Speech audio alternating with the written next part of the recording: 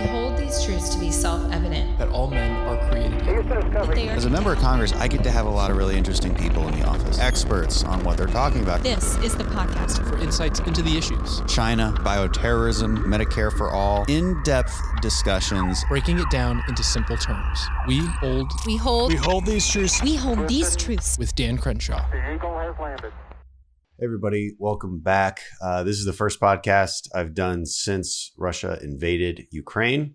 We reposted a conversation with Dr. John Huntsman a little while ago, but that's an old conversation. It was about Russia. It was about much of what's going on, but it wasn't, of course, current. And so now I've had the chance to, of course, digest all these awful events and get you some of the facts. And so today, we want to talk about this current situation in Ukraine, what led up to this, what Russia wants, who Putin really is, and what we can do about it. And of course, as usual, I bring on an esteemed expert to talk about this. Today we have Dr. Kori Schake. Kori, thanks so much for being on. It's a great pleasure. So quick bio on you. You're the Senior Fellow and the Director of Foreign and Defense Policy at the American Enterprise Institute. You've held a lot of positions in various places in government, State Department, DOD, National Security Council.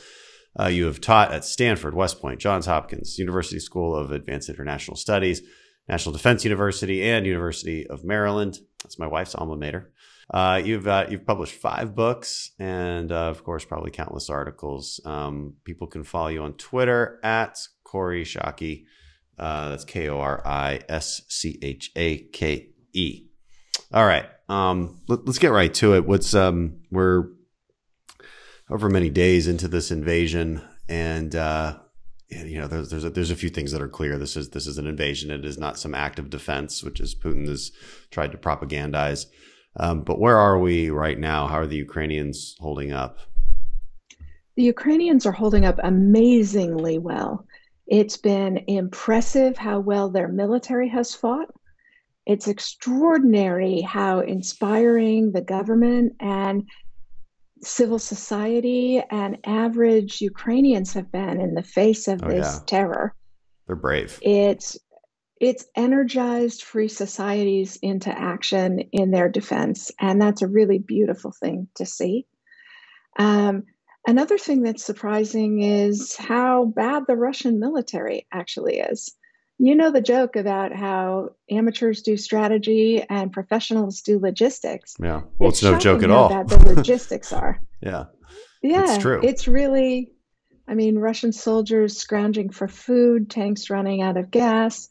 They don't appear to have a good sense about how to do combined arms operations. Mm-hmm.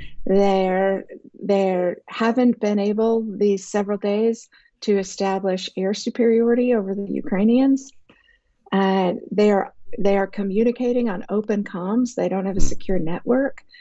The deficiencies are really striking, and I think have been damaging to what Vladimir Putin has thought he was doing, which was a shock and awe campaign that was going to rapidly collapse the government in Kiev and replace it with a Russian-friendly one, and demonstrate that the American military is not so special. Mm-hmm. And instead, what he has demonstrated is just how good the militaries of the United States and its close allies are by comparison to Russia.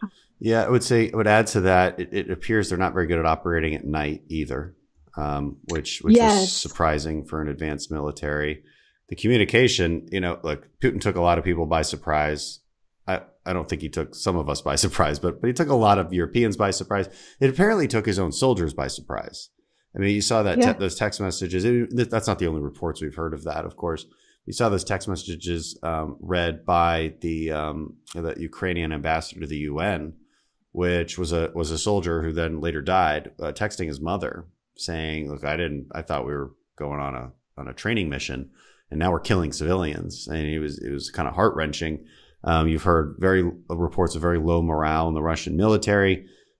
We'd seen some reports. I don't know how verified these are, but they were from U.S. officials that in this 40-mile convoy currently looking to enter Kiev, that some units within that were giving up without a fight. Russians giving up without a fight.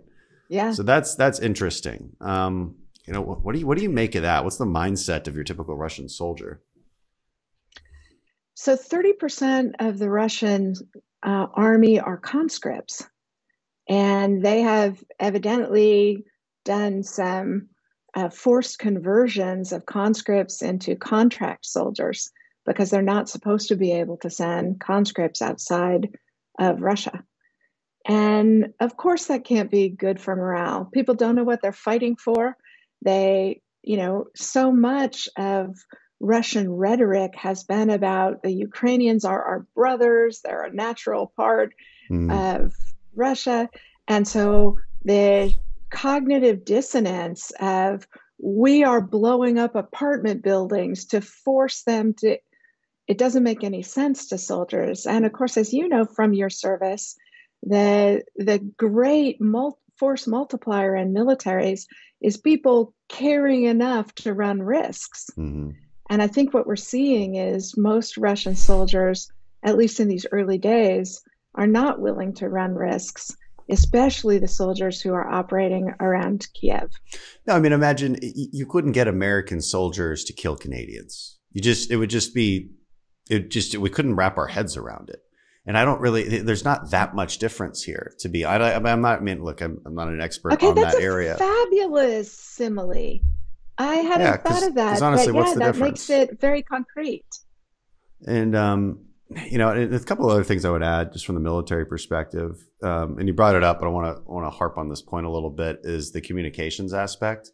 Communications in the military are extremely difficult. Secure communications, unsecure communications that anybody can tap into, that's really easy. But secure communications are very difficult. And so people are like, oh, surprise. Like how hard can it be? Right. Like I have, I have Signal. I have the Signal app on my phone. I have a phone. Yeah. Like, right. But for the kind of things the military needs with radio waves, it's not necessarily a cellular network. It is much more difficult. And look, the American military struggled for this for a long time. I mean, the reason we're so good, we're not the same military we were in the year 2000. We learned a lot. This is a point I've made a lot about the Chinese per se. And I'm a little more surprised about the Russians because they do have experience in Chechnya and Syria, et cetera. Not nearly as much experience as the American military has, but the Chinese have no experience. So sometimes I think we overestimate their abilities because they've never really walked through these scenarios. I mean, really, really done it. And so I say that just to explain to people why it doesn't really surprise me why they can't do this stuff very well. Yes. Not only can they not do the high level of sophistication stuff well, right? Like the integration of air and mobility and infantry and cyber. They can't do the basic stuff very well. And war is the only way we learn these things. It unfortunately is. Yeah. And so I think the gamble Putin has run has actually really weakened Russia in all sorts of important ways. It's made clear the difference between the good guys and the bad guys, and the Russians are the bad guys. It's demonstrated the weaknesses of the Russian military.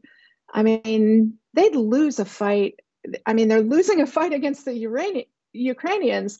Imagine what the Polish military could do to them or the American military. Yeah. And the third thing that I think is really significant is the way free societies are mobilizing our civil society. The anonymous hackers group going after the Russians and publicizing the personnel lists of the Russian MOD.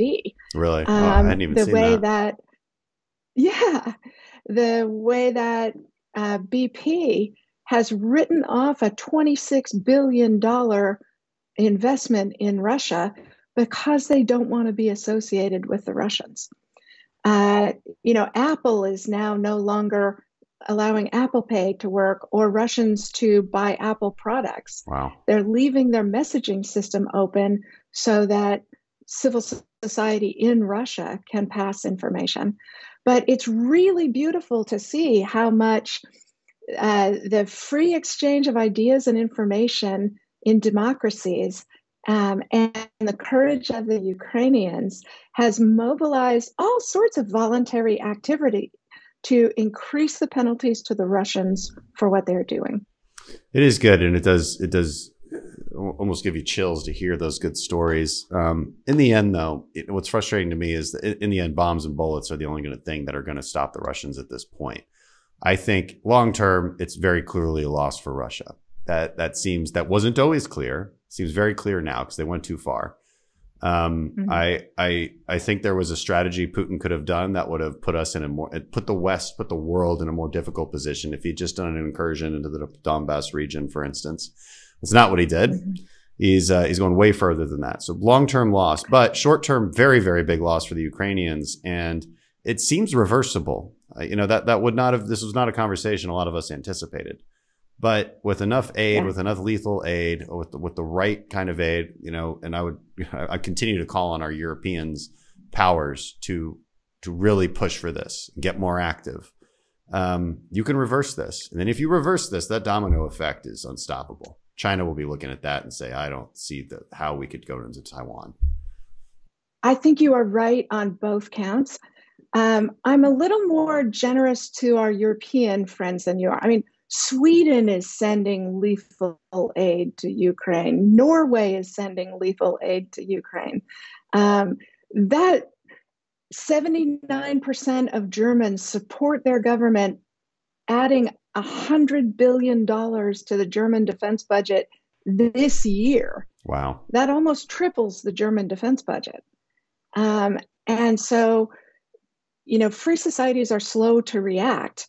But and you're right that Europeans have been indulgent for too long about Russia, but everybody gets the message now. Ukraine has been so smart in capitalizing on this moment. They submitted their application for EU membership, and the EU has started the process now. So I do think Europeans are scared now and are doing the right things, including giving the lethal weaponry that Ukrainians need to stay in the fight. Your point about China, I think, is really smart. If I were the Chinese National Security Advisor, I would really be sweating right now, because 4 days before this invasion, they made a big show of their treaty of friendship with the Russians. Really? And so they're dragged into culpability on this. Oh yeah, and people like me are dragging them in. I mean, I always say it's Russia and China. Absolutely. They don't get to sit on the sidelines here. They are part of this kind of this new world order that they're trying to create. And the Chinese government said they weren't going to honor the sanctions that all of the rest of us are putting against, but then they realized their exposure to the kind of secondary sanctions that Congress so enjoys applying. Mm-hmm. And China's now limiting the amount of loans that their own banks can offer to the Russians because they realize there's going to be a second shoe to drop on this. Yeah. Well, can we talk about that EU membership? It's an important affirmation about Congress's important role in this. Yeah, well, that's for sure. And can we talk about that EU membership that you mentioned before I forget? So sure. If Ukraine is granted EU membership today, what are some of the implications of that? Well, they won't be, right? The process will take a little while. It will have to be affirmed in all of the EU countries before it kicks in. But several things. First, money would flow in large numbers. They'd be part of the common market. The economic consequences of a war would be greatly buffered by EU membership. Second, it's entirely possible all of us are going to be pulled into this war before it's over. EU membership would make Europeans have at least a moral obligation to directly assist Ukraine because there are common defense provisions in the European treaties. The third thing I think it would do is it would further isolate the Russians because it would open up all sorts of possibilities for reconstruction of Ukraine.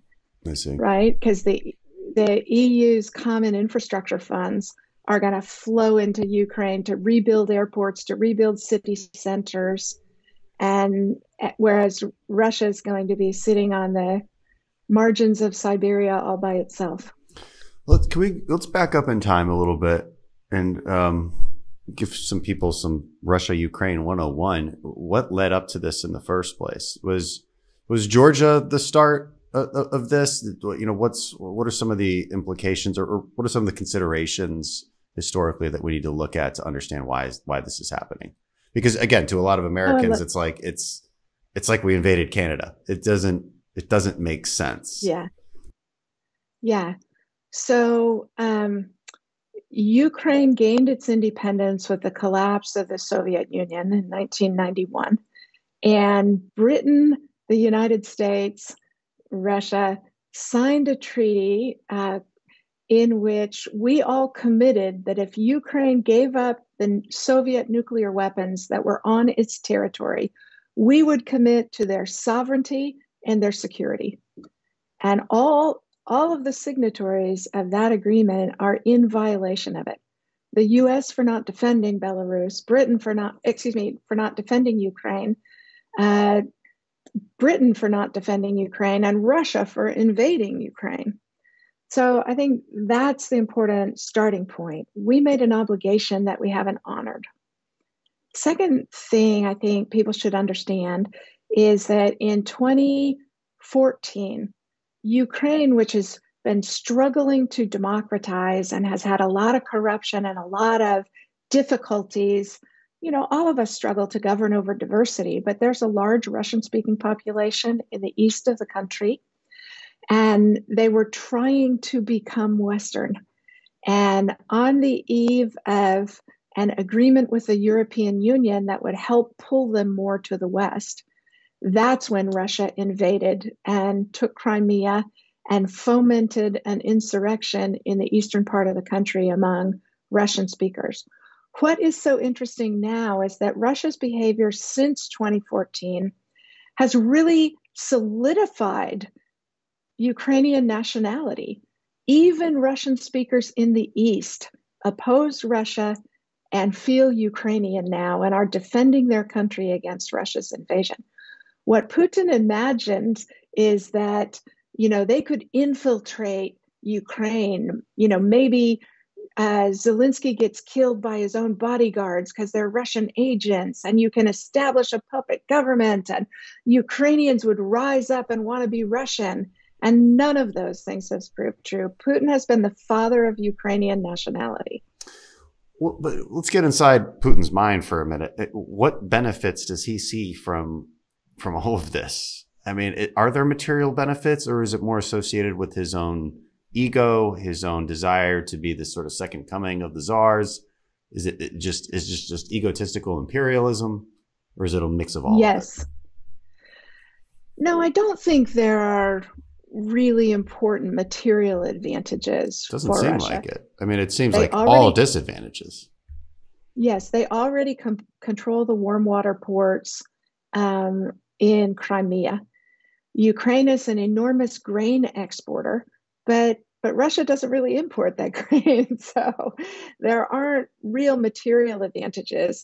The place to start understanding what Putin is doing is in 2007, he gives this speech about how the end of the Cold War, the collapse of the Soviet Union, was the greatest tragedy of the 20th century, which is insane. Yeah.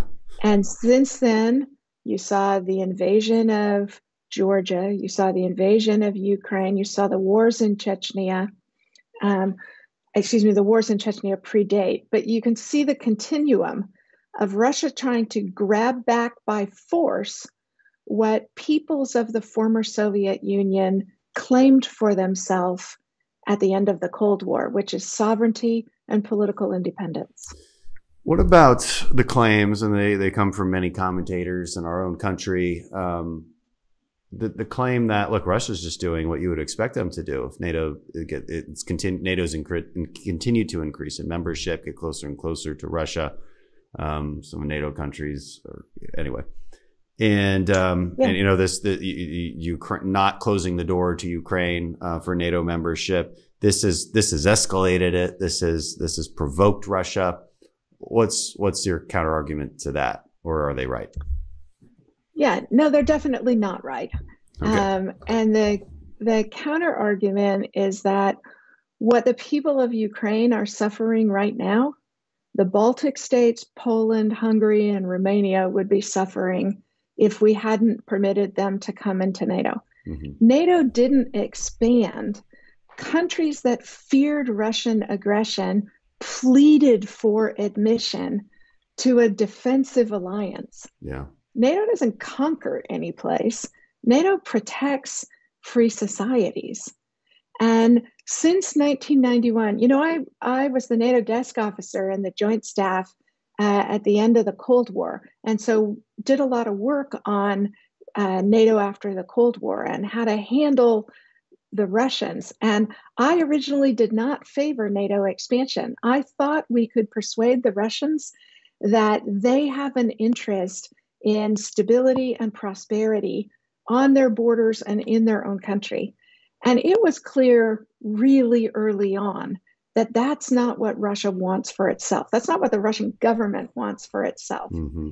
And so agreeing to protect countries that deserve it, like the Baltic states and Poland and Hungary and Romania, is the best defense against Russian aggression. We're responding to Russian aggression. We're not provoking it. Yeah. And it's, I try to break it down in simpler terms for people having this discussion, because there's a lot of people, some disingenuously asking, but some genuinely asking, why do we care?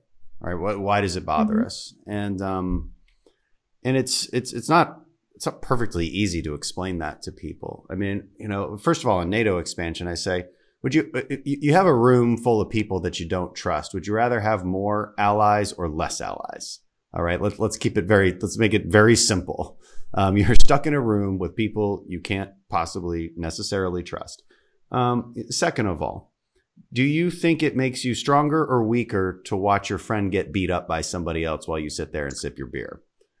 And that's a great analogy, right? And it's and you got to put it into human, because people understand basic human relationships. People understand a bar fight with your friends, and I hate to reduce complicated world affairs to that, but it does matter. And the other thing I say to people is, I get that it's thousands of miles away.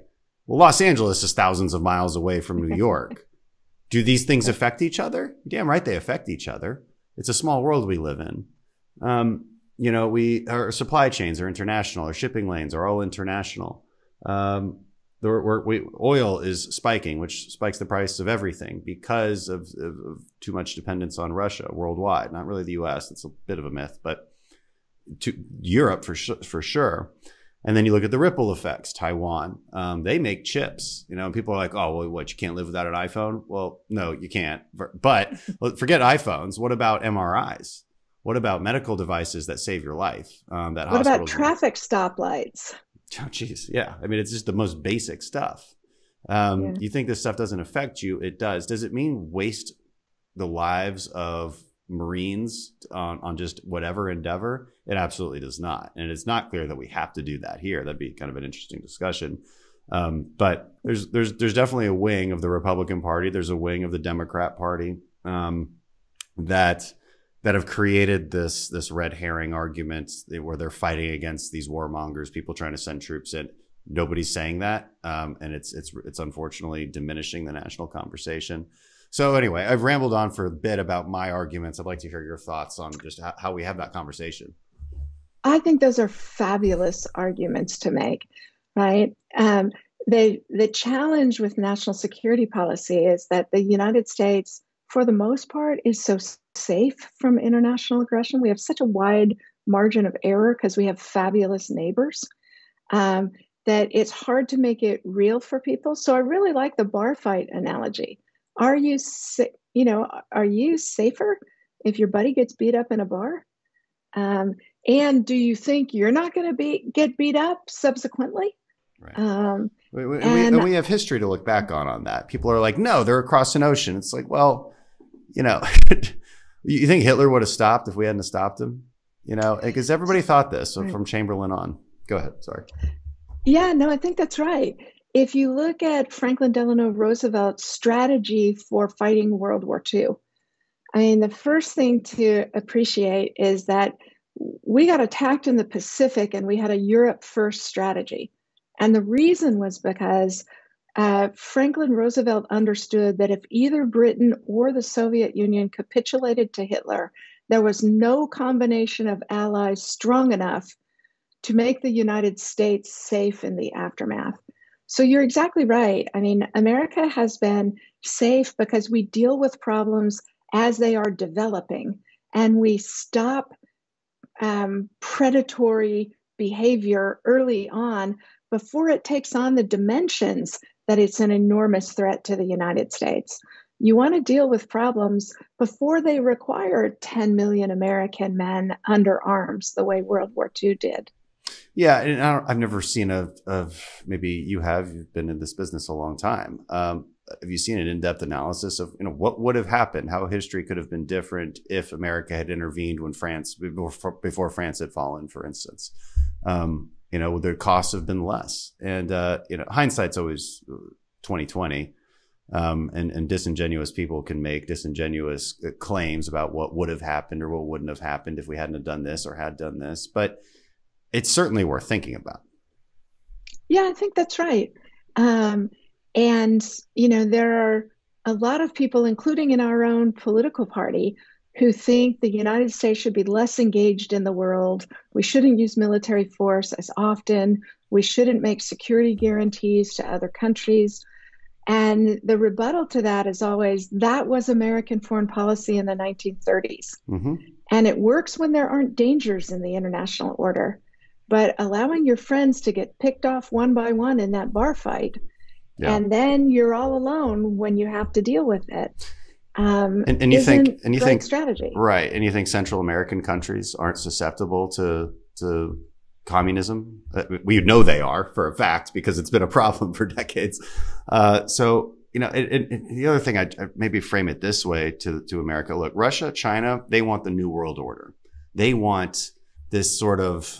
It's like an extreme version of the Great Reset, maybe, right? It's like this sort of this mercantilist authoritarian control with some free market elements, but the China model, but they want to internationalize it. Maybe they don't want exactly the same thing. Russia just wants an oligarchy that's where their elites can be rich and they want power. But in the end, it's this New World Order that is not the Western order. And what America fundamentally wants, frankly, I think whether you're Democrat or Republican, you want the conservative vision for the world. Free markets, free choice, free elections, etc.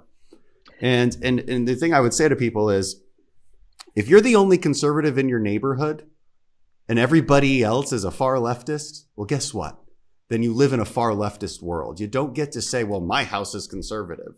It doesn't work that way because everybody else is controlling everything around you in your neighborhood. And our world is indeed a neighborhood, and you can't let that influence creep, and they are trying to impose it. I think that's exactly right. People very often, when we talk about the international order, they think it was dreamt up by lefty college professors in the faculty lounge. And in fact, it was built by the hard men who had fought World War I and World War II and wanted a more stable order that benefited free societies, that had agreed rules where everybody contributed to positive outcomes. That is the order that we built in the aftermath of World War II. And you're exactly right that Russia and China are trying to flip the tables over and say, there are no rules. We're strong enough to do whatever we want. Your values aren't our values. Your values aren't universal. And in fact, they're wrong about all of those things. Defending human dignity, expanding economic opportunity, and making the world a freer and safer place are what American foreign policy is about. And that's what Russia and China are trying to overturn.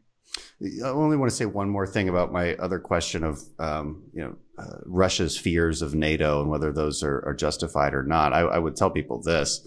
I've never seen an example where Russia's doing a defensive exercise, a military exercise. They're almost always offensive. I mean, they practice bombing Stockholm.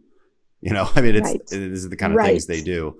And people don't realize that they were never scared of NATO invading Russia, right? I mean, is that ever something that the Kremlin actually consider? Did they get in their war room and say, guys, I'm really worried about NATO invading? I mean, I'm really worried. But do they ever actually believe that?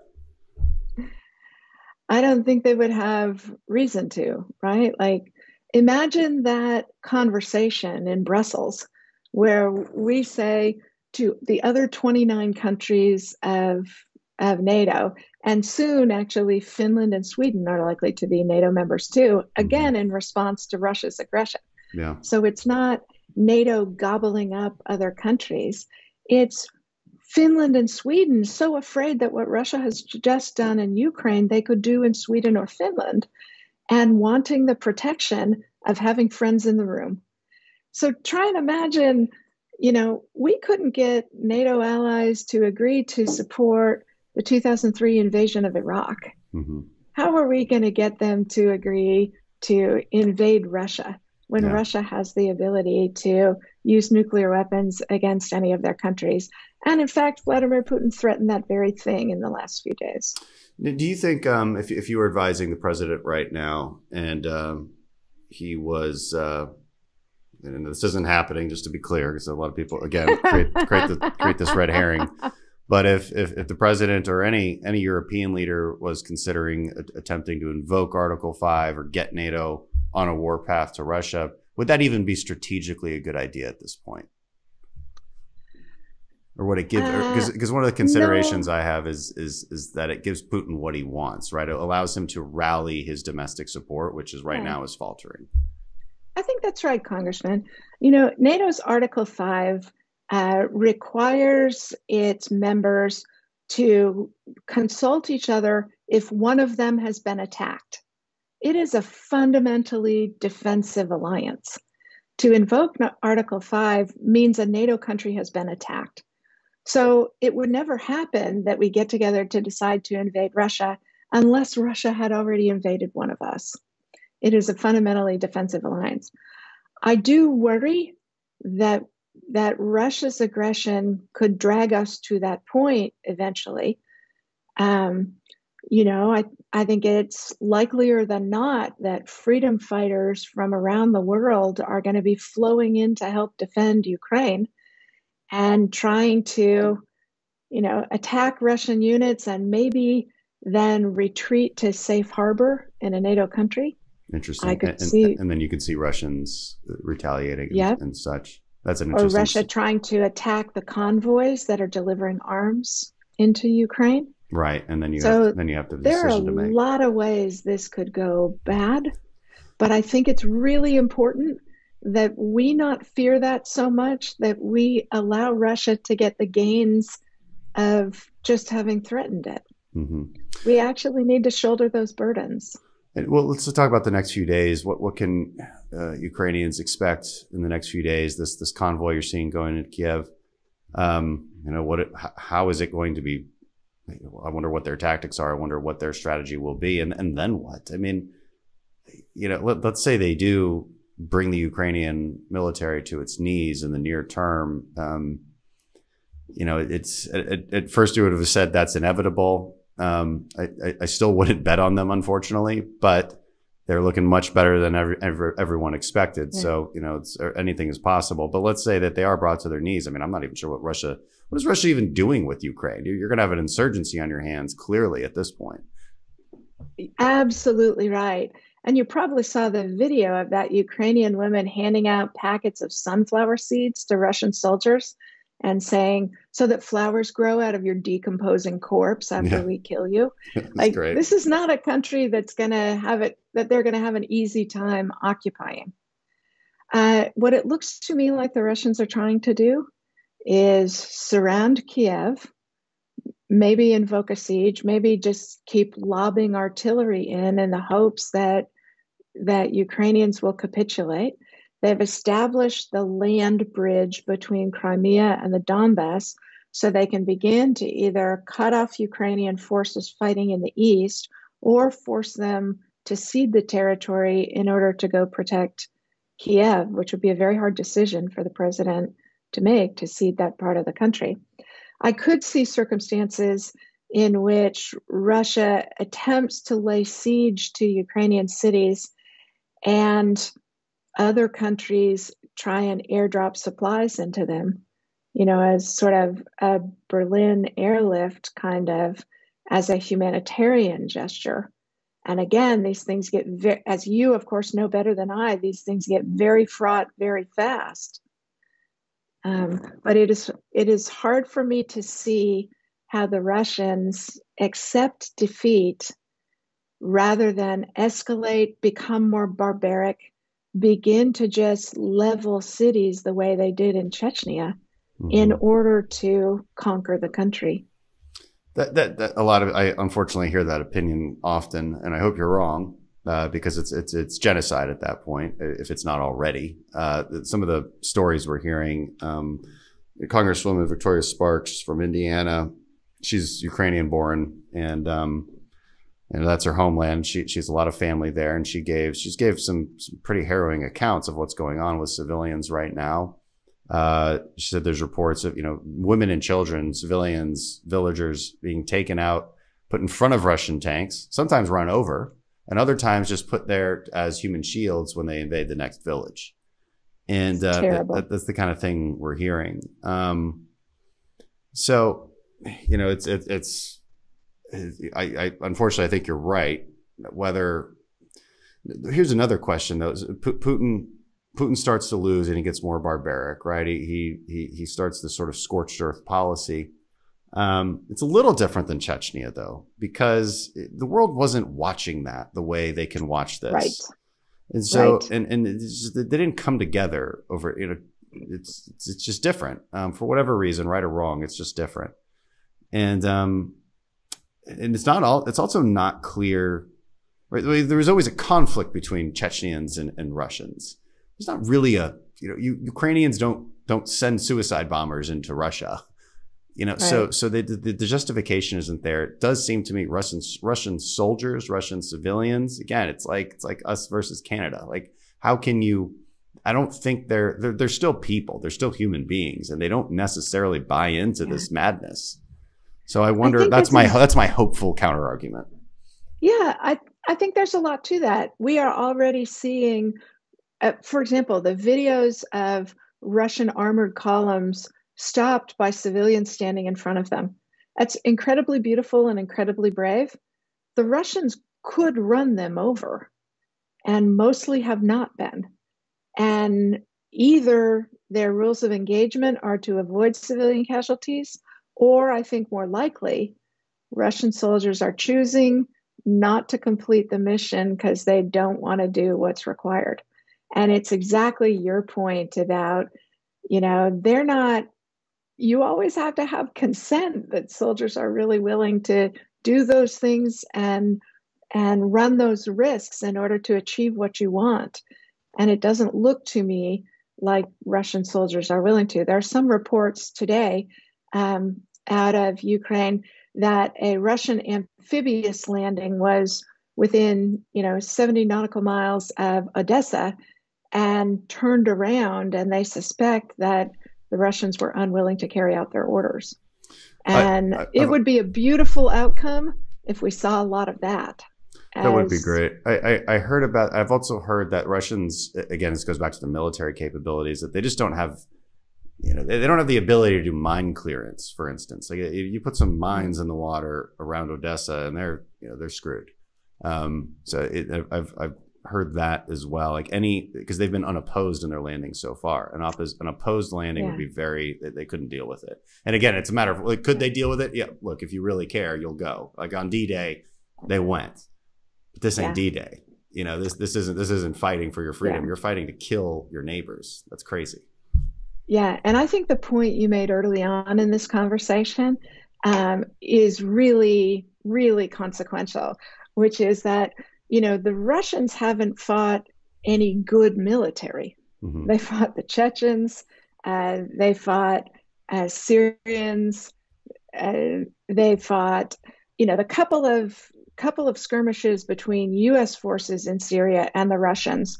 We braced them up very quickly. Yeah. And so, the Ukrainian military has been getting a lot of training and a lot of help since 2014, and it really shows in their professionalism. And, we are partisans in this. We're feeding them intelligence, we're feeding them arms. All the NATO countries are. And so they're getting really high-priced help to help them do the best that they can against the Russians. And it's to our credit, but it's mostly to their credit. Let's end the conversation with that. What more can we do realistically? Is there, do you see any gaps in how we're getting lethal aid to them? Any gaps in willpower at this point, or supplies? And on the sanctions front as well, is look, I mean, it becomes this double-edged sword because of Europe's dependence on oil and gas from Russia, which is why some of these sanctions have not been as far as they can be. But what's your opinion on that, and what we should be looking at over the next week or so? Yeah. So I think at some point the Russians are gonna try and interdict the arms shipments that we and others are sending Ukrainians. And that will be a real test, whether when the Russians attack the shipments, we're still willing to do it and we're willing to protect the arms shipments that we're sending. I think that's going to be a really important potential weakness, and we and everybody else helping the Ukrainians ought to brace ourselves for that challenge and try and be as brave as Ukrainians are being. Yeah. I don't see your point about the sanctions is a good one. Sanctions tend not to work very forcibly in the near term. Right. But the ruble did lose 25% of its value.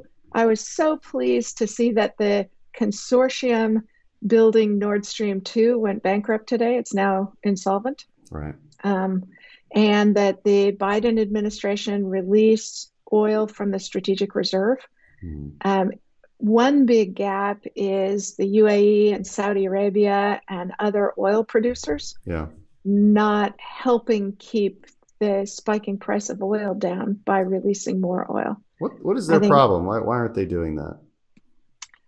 I don't have a good answer to that, but it's a really bad look for countries that rely on the United States for their security refuse to be helpful. It is. Is our administration doing enough to pressure them? I mean, we've got a lot of leverage over Saudi and UAE. I don't know the answer to that. That would be a great thing for Congress to drag the administration up to testify about. Right. I mean, like this formula isn't that hard. It's a supply-demand problem. Russia has too much supply for all the demand around the world. The demand will not change. This is something Democrats just don't understand. They think you can change demand. You can't. Global demand stays the same. They think we can just go to solar and wind and everything's going to be great. It's just not true. And so you have to reduce Russia's market share so that you have more leverage over them in times like this. Again, I agree with you. You kind of made the point, but I'll state it again, which is sanctions aren't going to stop the war. The only thing that stops the war is more bullets and bombs. That will stop the war. Sanctions will maybe prevent further war, and send a message to China, but they're not going to prevent this war. That being said, you got to do both. Absolutely. You got to use all the levers available to us to try and persuade the Russians to stop doing this and to punish them if they don't do it. I was delighted that as part of the German chancellor, again, this is a social democratic German chancellor in a coalition with the Green Party, that agreed to immediately start building 2 LNG terminals so that they end their reliance on Russian energy. That's a huge change in attitude. Yeah, I didn't hear that because I know they've been canceling them constantly. There's a lot of famous examples of this. The French doing the same thing, claiming that our LNG is too dirty, doesn't meet their standards or something about whatever, and then they import Russian gas. So it's steeply sad that it took a war to get Europe to this point where they understand that we're your friends and you should be buying our oil and gas, and American energy dominance keeps the world safe. Climate change isn't killing Ukrainian civilians. The Russians are. So, right. It's a lot of naivete, I think, has at least people have been disabused of. One other point you raised earlier that I really want to underscore, because I think it's consequential, is that the Chinese are learning from what they're seeing. And one of the things they are learning is that the West can be shaken out of its torpor and take action when you shock their conscience. And that's what the invasion of Taiwan would do as well. And one of the things I hope, one positive outcome of the grief Ukrainians are suffering on all of our behalf would be all of us thinking carefully about the much bigger risks China poses for the global economy and for our security. And before China invades Taiwan or anyone else, separating out strategic parts of the economy, making sure we are not unduly reliant on China, making sure our technology companies aren't compromised by China, all of those important things that we are doing on the fly now with Russia, we can do as prior planning for handling China.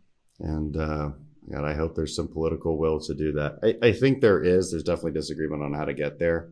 My biggest problem with Democrats right now is they will not acknowledge the energy question. They just won't acknowledge it. They continue along that path, and that's dangerous. But we probably will have the House in 2022 and can push that agenda a little bit better. On that happy note. Well, Kori, thanks so much for being on. This has been great and very informative for our listeners. Really appreciate your expertise. It was a real pleasure, Congressman. Thanks for having me. Of course.